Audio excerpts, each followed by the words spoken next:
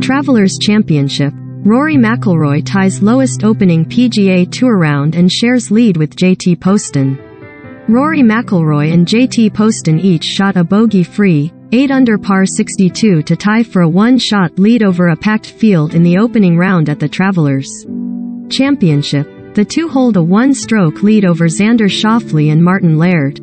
Rory McIlroy continued his impressive form as he shot an 8-under 62 to share the opening round lead with J.T Po at the Travelers Championship. Former world number 1 McIlroy, who won the Canadian Open earlier this month and was in contention on the final day of last week's U.S. Open, made 8 birdies at TPC River Highlands in Connecticut to tie his lowest opening round on the PGA Tour. Travelers Championship Leaderboard. Sponsored link. At Shanghai Congress, all eyes on fate of Xi's close ally Li Chang. Nikkei Asia. Recommended by. American Poston holds a share of the lead after making birdies on 6 of his first 8 holes, one ahead of Olympic gold medalist Xander Schauffele and Scotland's Martin Laird. McIlroy and Poston and are 2 up on Charles Howell 3rd, Webb Simpson and Patrick Cantlay. Cam Davis and Matthew Nesmith shot rounds of 65 to sit 3 strokes off the lead. In his past 10 tournaments, Poston missed the cut 6 times but finished tied for 3rd at the RBC Heritage in April and tied for 9th at the Wells Fargo Championship in May. England's Tommy Fleetwood hit an eagle in his 2-under 68, while the course was unforgiving to Jordan Spieth, who shot a 5/75, mixing 4 birdies. With 5 bogeys and 2 double bogeys, 14 players shot a 66 or better at TPC River Highlands, a welcome break from the scores at the Country Club in Brookline, Mass., the rugged course where the U.S. Open was contested last week. McIlroy may have only hit 7 of 14 fairways, but he was happy to have maintained form built up over the last month.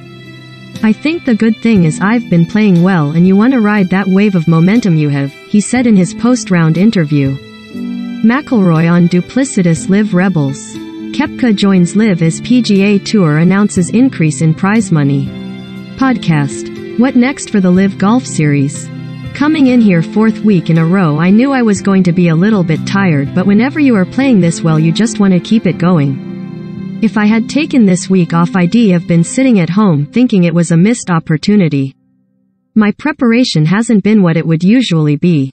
I got off to a nice start, hit some quality shots early on which gave me some confidence and I built upon that. When I got into the second 9 I started to play really well and started to hole some putts, and when you get on a run like that you just have to try to keep it going. The Northern Irishman, starting on the back 9, got his round going with a chip-in birdie at the par 5 13th, having blasted his greenside bunker shot into the far fringe. 2 more birdies saw him turn in 32, but he then rattled off 4 more in 7 holes, including a 48-footer on the 7th to take a share of the lead.